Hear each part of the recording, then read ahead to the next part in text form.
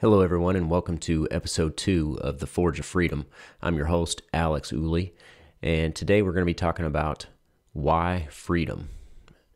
Last week we touched on the topic just a little bit, and I talked about how there can be no virtue without freedom, because anything that is not freely chosen, anything that's imposed, can't be said to be virtuous, because if it's not a choice, then there is no good in it. You didn't have any say in the choice or the decision. So there can't be virtue without freedom.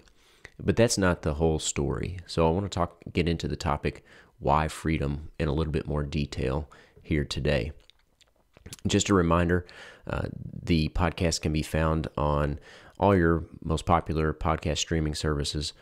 It can be found on Spotify, Apple Podcasts, Google Podcasts, Amazon Podcasts now, as well as a few other streaming sources. It's also available on YouTube, Rumble, and Odyssey. If you'd rather watch the podcast, it's available there in video form as well.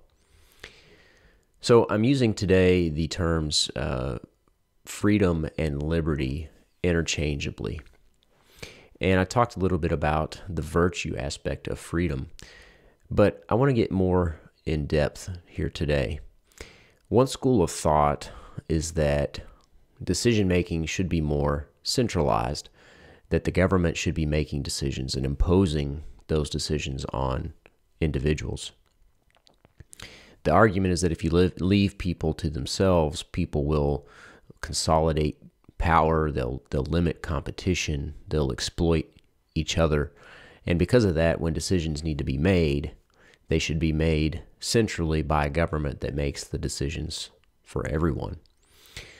But there's also another school of thought that says decisions should be made individually, that if you leave people alone, they will disseminate power, they'll promote competition, they'll create and disseminate wealth.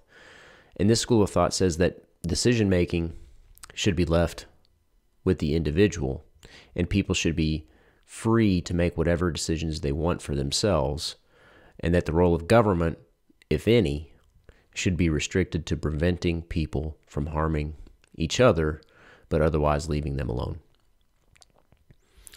So why freedom? Why do I think that this second school of thought is the correct one? That we should not have a government making decisions from the top down for the citizens of that government. Why is individual autonomy and decision-making superior to a centralized authority imposed from the top down? Well, there's a few aspects to this. And one thing I'd like to point out at the outset is that there's this Economic Freedom Index from the Fraser Institute. And the Fraser Institute looks at all sorts of things, such as how much government spending there is in a society, how much transfer of wealth is going on, is the government taking money from one group of people and giving it to another, how much regulation is there, how much rule of law is there, are people protected from other people harming them? And they get into a lot of detail trying to determine how much freedom exists in particular countries, and they rate it in this Economic Freedom Index. And one of the things they look at is the poverty level in these various countries. And they compare states in which decision-making is more centralized to states in which decision-making is done in a more individual basis. And what they found is that for the years 1981 through 2014, in every single year, with the exception of 3 years, the poverty rate in the states that allowed people to make more decisions for themselves was lower than in the states in which government made more decisions for the people. And if you convert the difference in poverty rates, and this is the interesting part, if you convert the difference in poverty rates to human beings, the difference is 3 million people. In other words, if over this period the centralized decision-making states had the same low poverty rate that the individual decision-making states had, there would have been 3 million fewer Americans living in poverty. So this is just one metric that we have to gauge how effective these states are at stemming poverty. These states that have more centralized authority versus decentralized authority, that is more authority in the individual.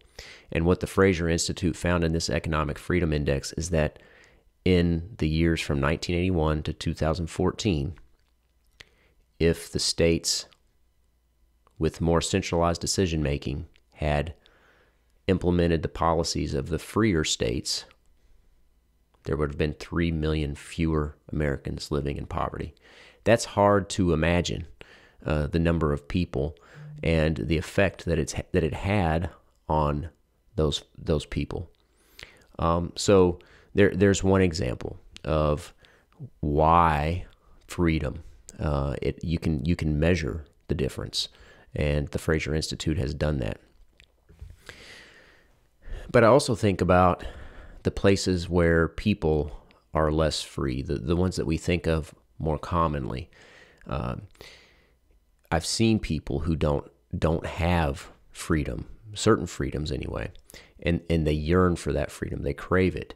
I think about China and the lack of the freedom to speak there, and the censorship that goes on with their internet in particular.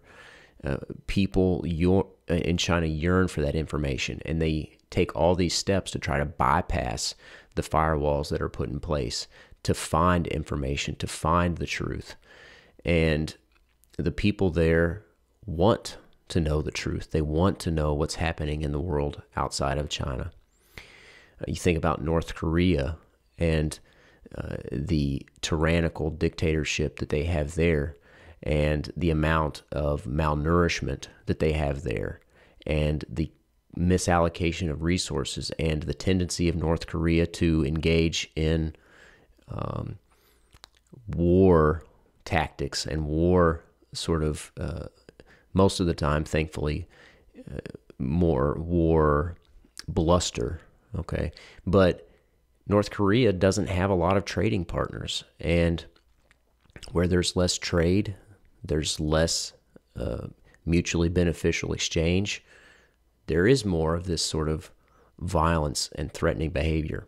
You think about the Soviet Union before the end of the Cold War, and Eastern Germany, and the folks in Eastern Germany and the Soviet Union, they lived in incredibly harsh conditions and afraid of persecution. They did not have the abundance of food and groceries that we had in the Western world. And with the fall of the Soviet Union and the Berlin Wall being torn down, you can barely recognize the difference between Eastern Germany, or what used to be Eastern Germany, and the Western Bloc.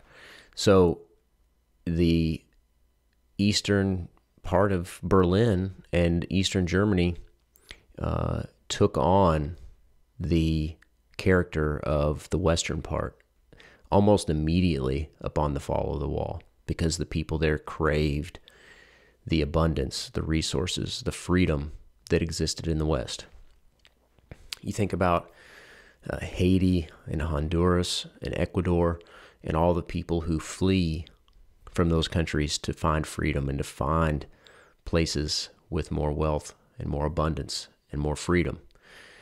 You think about the U.S. during lockdown and how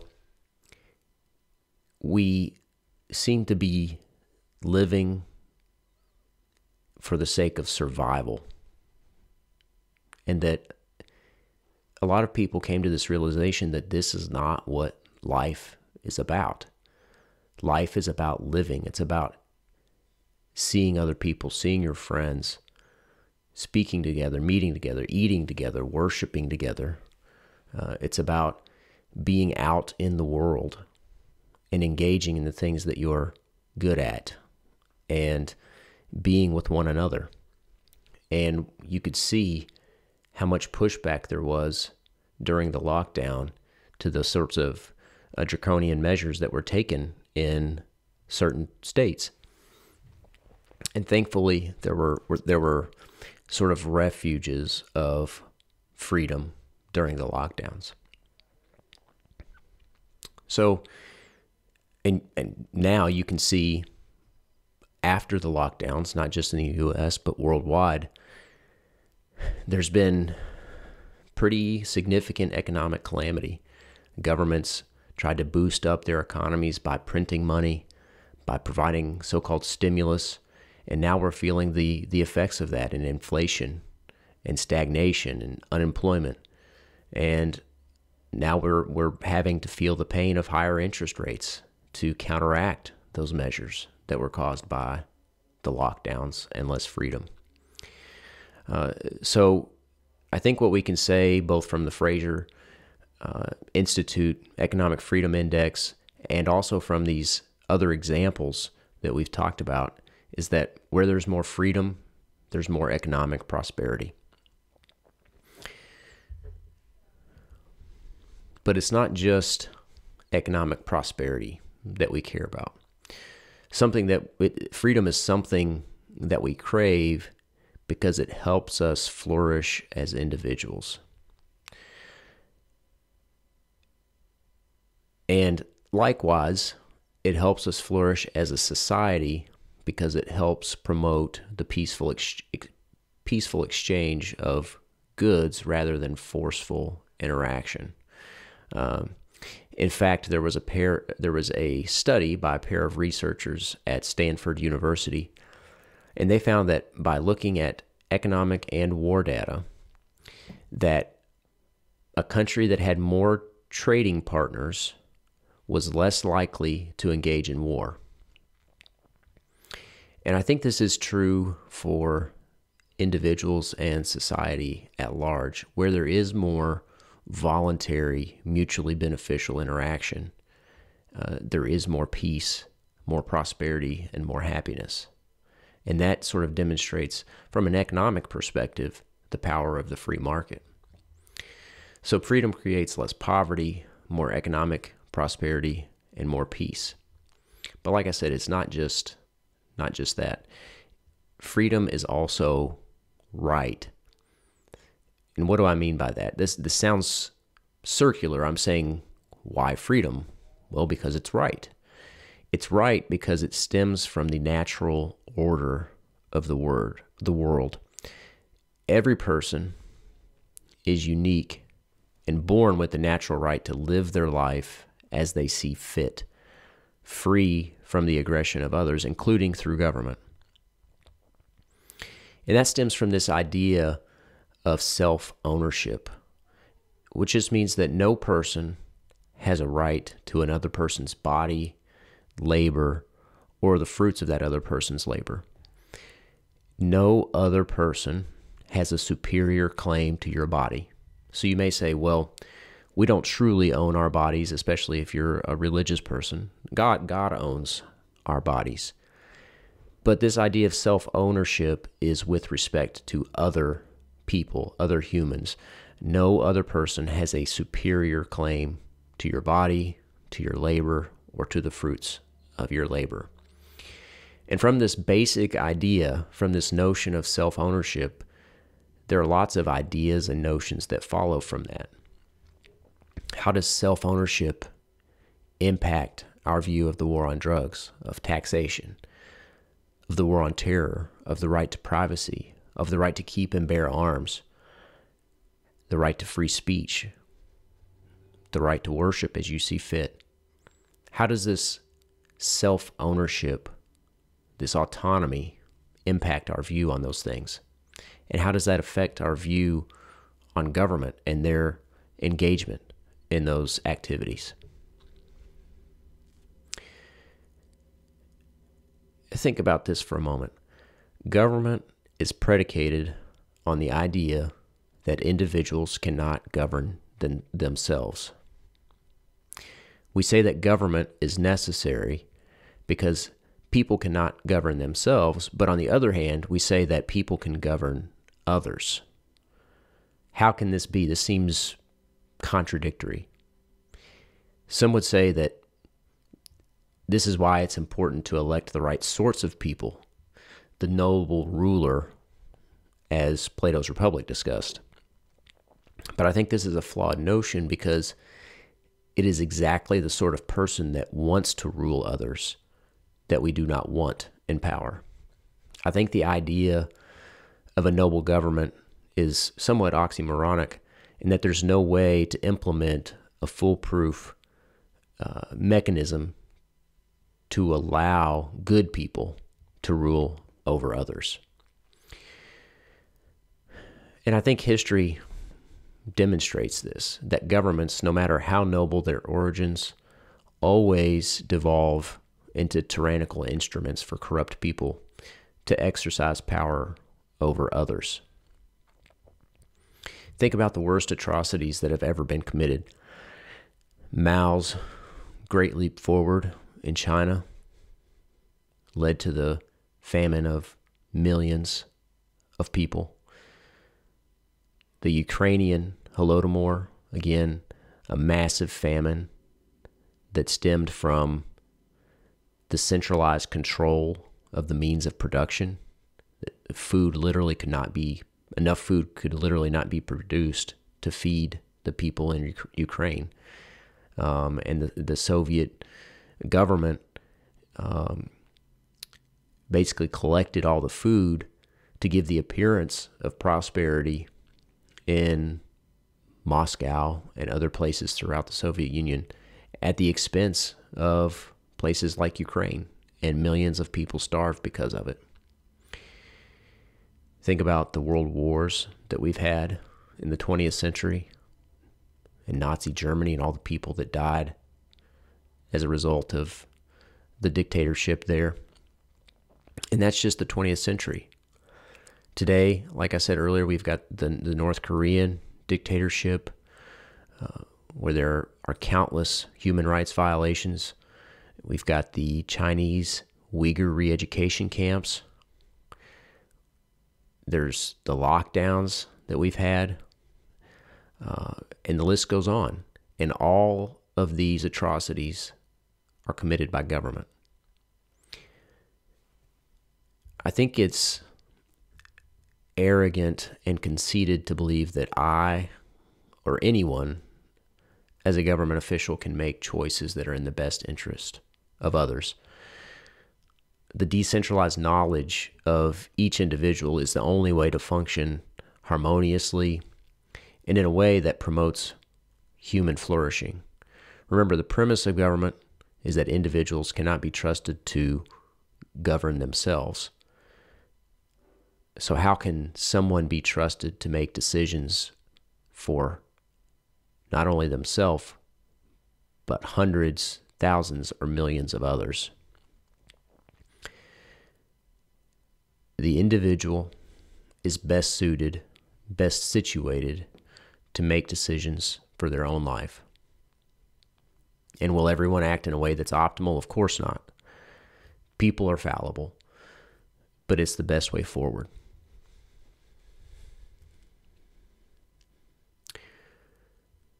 Freedom makes life worth living. The freedom to speak, the freedom to work, the freedom to use our skills and talents, the freedom to worship, the freedom to love. These are the things that make us happy and help us to flourish. It's what makes life worth living. So why freedom?